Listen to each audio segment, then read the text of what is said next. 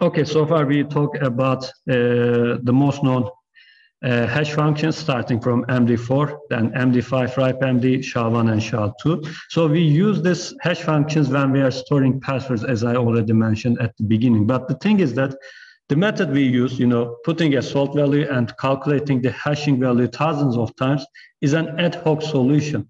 So until recently, there weren't any standards or anything to how to take the hash of a password. So this is why academicians initiated a competition called password hashing competition. Because password hashing is everywhere, there was an established standard to fulfill the needs of modern applications and to best protect against attackers.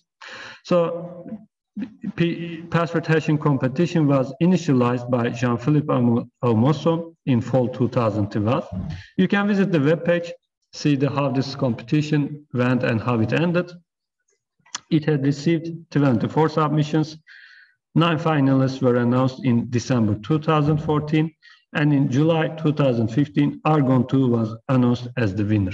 So we actually have a hash function that is designed for the hashing passwords, and it is kind of designed so a way that it would be hard to produce ASICs for this kind of algorithms. Okay, one of the main idea was behind that. But for other finalists, I received special recognition. I list their name here: Catena, Lyra2, Makwa, and Yescript.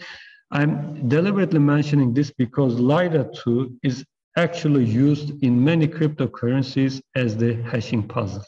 Okay, so I don't know why the designers of those cryptocurrencies use that one.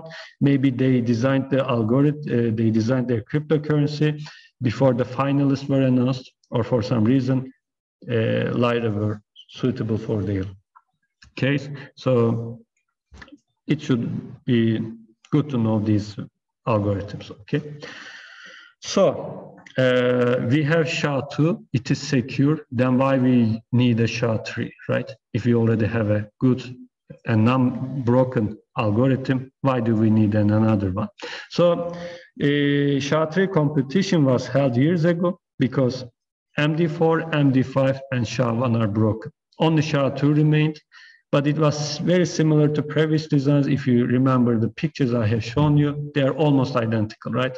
We are adding just a few words, adding more rotations, addition operations, and so on. So we said that since this is very similar to the previous ones, and if somebody breaks SHA2, then almost every security is lost, right? Because we use SHA2 almost in everywhere, right?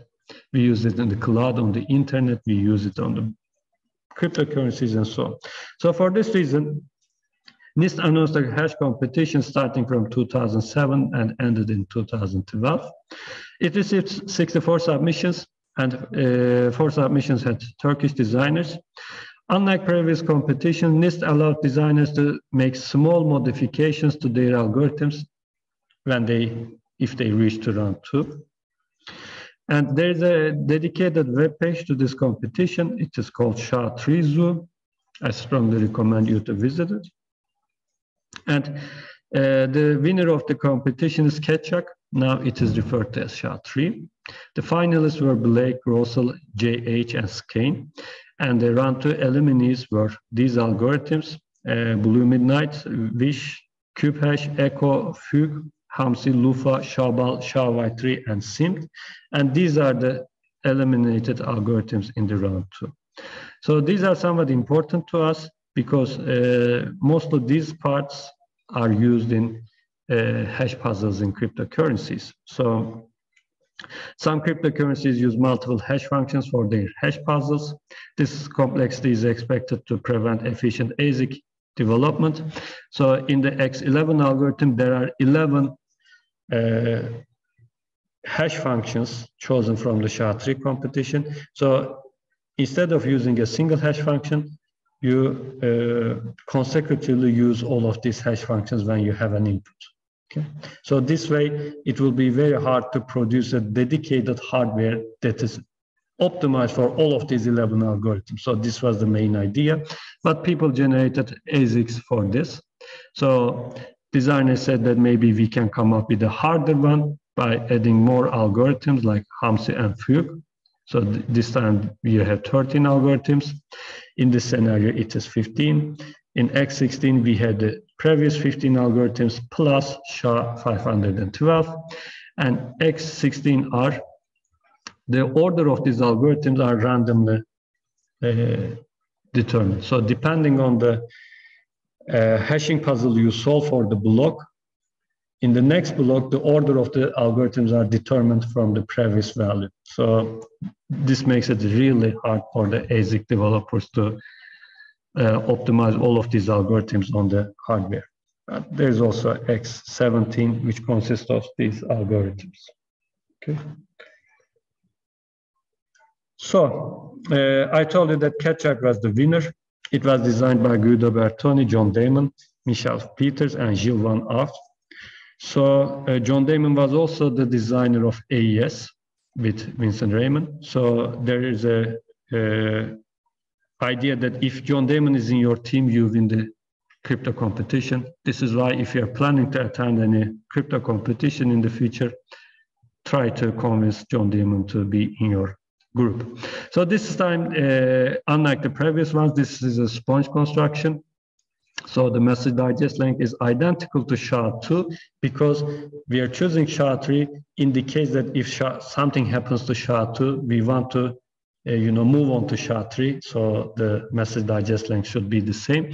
But since this is a sponge construction, there is an internal state, which is somewhat huge, and the block sizes are also huge in this respect. Okay.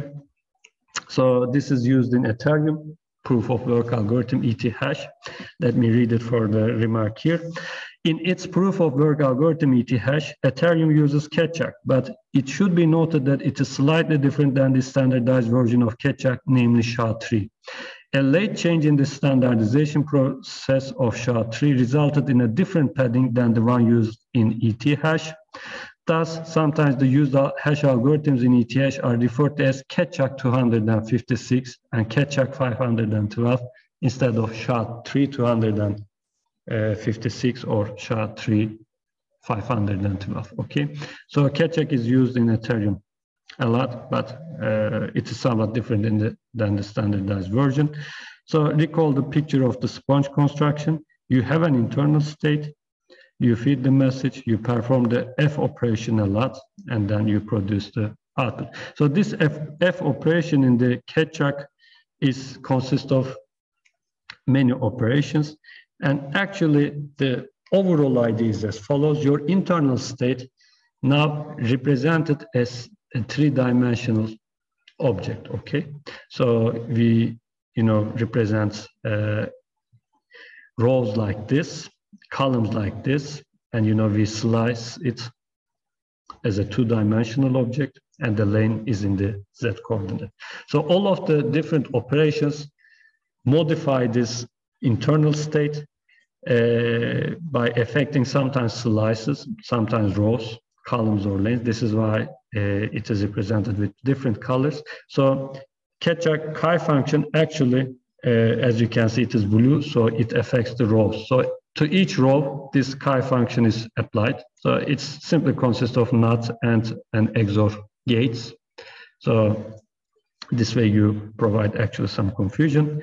Then Keccak P function changes the places of these cubes in the slices. So it actually tells you which word is moved to which place. Then Keccak row function works on the lanes in the three-dimensional object. So you provide diffusion this time on the Z coordinate. So this one was on the X and Y coordinates. This one is in the Z coordinate. And finally, Keccak theta function actually affects these reported words, let's say. So as you can see, the design is somewhat complicated, and it is really hard to implement SHA-3 by yourself. At a project, I tried to implement it by myself, and I think I failed it in my first 20 trials or something. The result didn't look correct.